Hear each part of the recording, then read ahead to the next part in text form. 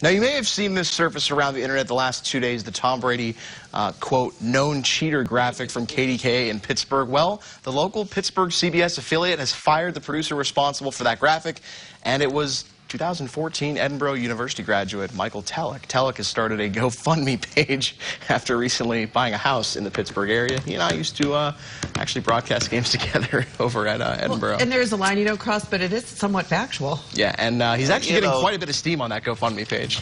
Ask an Indianapolis fan.